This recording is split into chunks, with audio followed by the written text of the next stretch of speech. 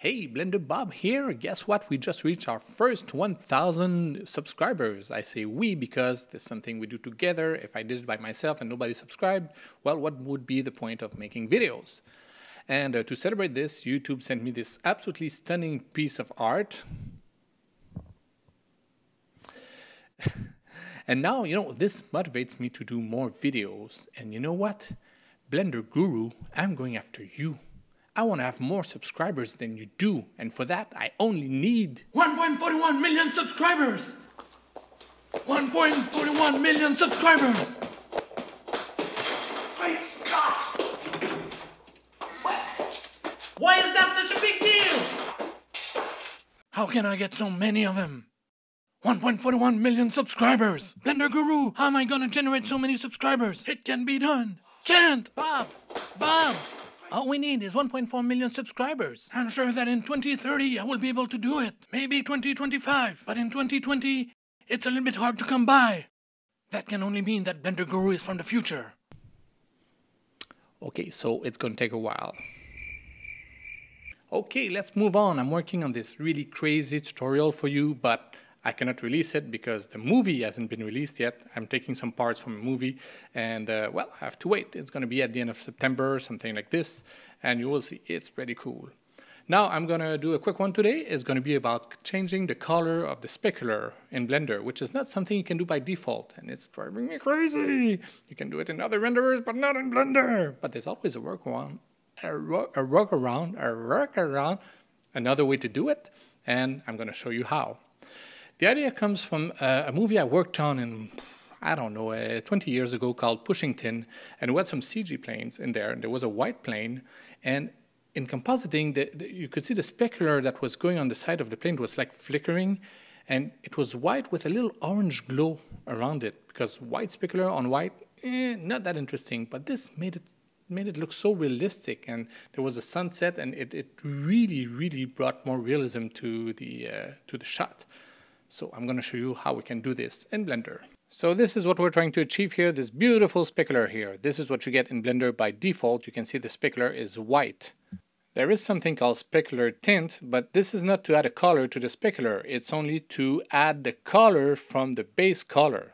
If I move the slider, you can see that the specular becomes green because this is the color of the base color. If I do try to plug a color in it, you can see that it does absolutely nothing for the specular. It only takes the luminance value and apply it to the specular tint. If I apply a checker texture, you can see the effect it does on the specular tint. This is how we're going to fix it. We're going to take our basic shader and we're going to create another one that we'll use only to create our orange specular that we need. And then we just need to mix the shaders together and voila, here you go. You get this nice little orange specular around. Now you can make another one if you want more control, one like a jewel color. This one here, I will put a color. It looks like it's black, but it's not. You need to make it very dark if you don't want to color the entire surface. So I'll make it white and move it down a lot just to get what I want for the sun. Make sure it's not at 0. And you can change the roughness to get it smaller if you want. Then you can mix them together. And then you plug it back with the other one. You see, now you get a nice sun here, bright white.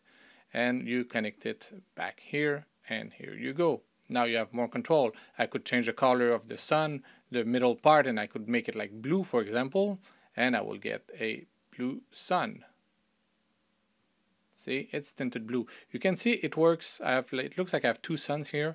One is from the HDRI, and the other one is directional light. So it works on both, which is pretty cool. There's another way we can do it. It's using two glossy shaders that we add together, and then we do a mix shader and we can combine them. But I think the other one gives you more control. But then again, you have to try it because Eevee doesn't react the same way as Cycles. Because you're mixing a dark shader with a bright one, you may lose some luminosity. So what you have to do is boost the value here. You know, it goes from 0 to 1, but there's nothing stopping you from making it higher. So you can compensate this way. Of course, if you go too much, then you're going to start losing the effect. You can always try to, adjust it a little bit with the mix shader to try to get it back. It's a little bit tricky, but there's always a way to do it. Look how cool it works on a dark shader. It's so beautiful, it's awesome. Now this is the regular principal shader, and this is what it looks like with the other shader, and you can see it changes everything, not just the highlight where the sun is, but the entire body of the car. It makes it look so much better, gives it so much more depth and color, and it's much better. Here I decided to have a little bit fun with it. I started with a black shader and I added a first specular that is blue, another one that is red, I combined them together, and then a third one that is yellow. So I got 3 different colors of specular, and that gives it this kind of iridescence shader on it. It happens sometimes that these crazy expensive cars have special paint like this that reflects different colors depending on the angle. This is called iridescence, and in Blender we don't have a real iridescence shader. I hope they will add one eventually because it's really useful, and it's also useful for bugs. Some bugs have different colors depending on the orientation. They will change the reflections, the color, the specular will change depending on the angle. Hey, this is me and my Lamborghini. Yeah, I wish. So what do you think? You got a better way to do it? Please tell me in the comment. I would love to hear about it. And that's it for today. I will see you soon. Okay, come on, Blender Guru. Between you and I, 1.41 million subscribers.